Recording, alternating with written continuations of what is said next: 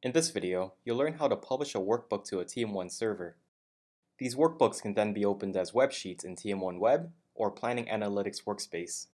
In this demonstration, I'm using a workbook that contains an exploration view. It's important to note that list views and exploration views are published as static web sheets in TM1 Web and in Planning Analytics Workspace. Static web sheets do not maintain their connections with the TM1 server. A live web sheet, on the other hand, will maintain its connection to the TM1 server. This means that if the data on the TM1 server changes, a live web sheet will reflect these changes. Live web sheets are published from quick reports, custom reports, and dynamic reports. So we'll start off by converting the exploration view to one of these report types. Do this by clicking the Convert To icon.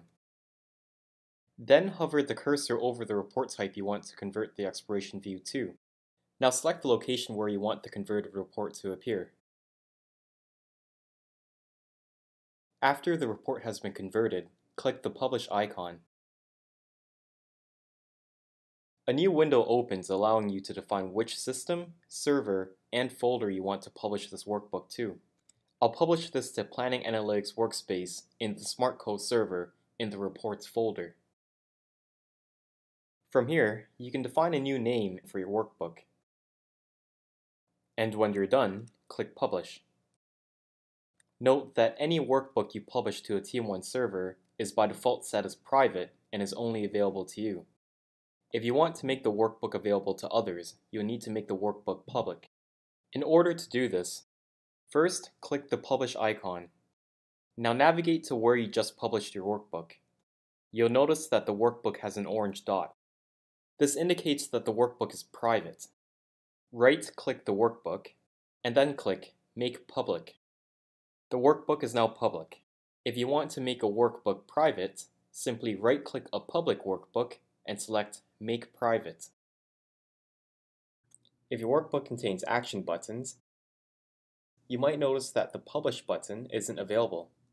In order to publish books containing action buttons, you'll first need to save them locally as an XLSM file. So to do this, I'll click the File tab, then Save As. I'll save this on my desktop. Then I'll give this book a name. And then for the file type, I'll select Excel Macro Enabled Workbook. And then click Save. As we can see, the Publish button is now available, and I can now publish it as I normally would. I'll publish this book to Planning Sample and in the Planning Sample folder. And then I'll make it public.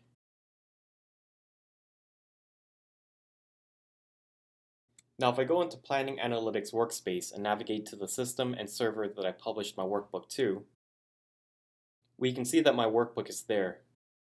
And if I open it up, we can view the workbook on Planning Analytics Workspace along with its action buttons. And that's it. That's how we publish workbooks in IBM Planning Analytics for Microsoft Excel.